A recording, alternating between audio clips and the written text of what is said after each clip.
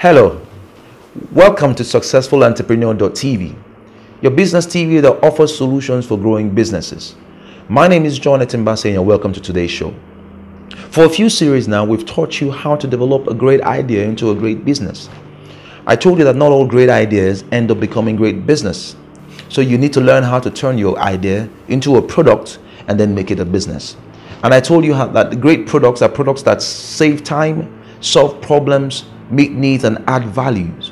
Now, once you've been able to do that, you're on your way to a successful business. Today, we'll start a series on packaging. What's in a package? What's the difference between this and this? The before and the after. Most women I know would rather not go out looking this way, but go out looking this way. Why? Because the packaging is as important as the content.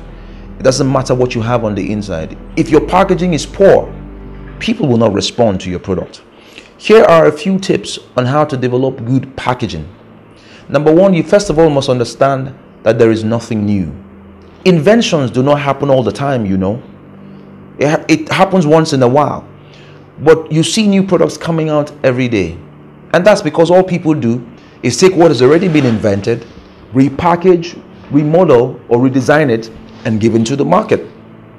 Take, for example, the car you were driving 5 years ago is probably no different from the car you're driving today, with probably just maybe 10, 15, 20% changes. It is all on packaging. Of the tablet, for instance. One man invented the tablet, several people have repackaged the tablet. And now, what sells your product is how well you are able to repackage what has already been invented. Second thing you must realize is that people look on the outward.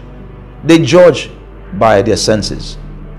The five senses of man: the sight, the sound, the touch, the taste, the smell. Use your packaging to appeal to those five senses.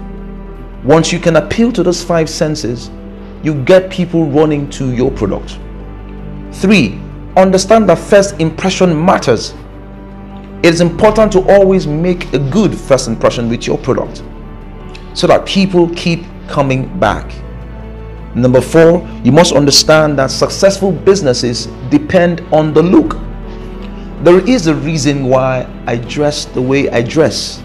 There's a reason why I present my office the way I present it. The reason why I drive the kind of car I drive, because of packaging. With good packaging, you can attract almost anybody to your product. I go to buy bread from a particular stall. The difference with that bread and any bread somewhere else is not that that one is made with different products. It's just that that product has been packaged nicely. And by the way, that bread cost me twice what it'll cost to buy bread on the streets. But what's the difference? The packaging. The packaging of the bread, the packaging of the location, the packaging of the seller. What are you going to do today to improve the way people respond to your product? Start with changing your packaging.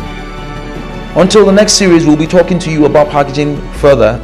This is successfulentrepreneur.tv, teaching you how to grow your business.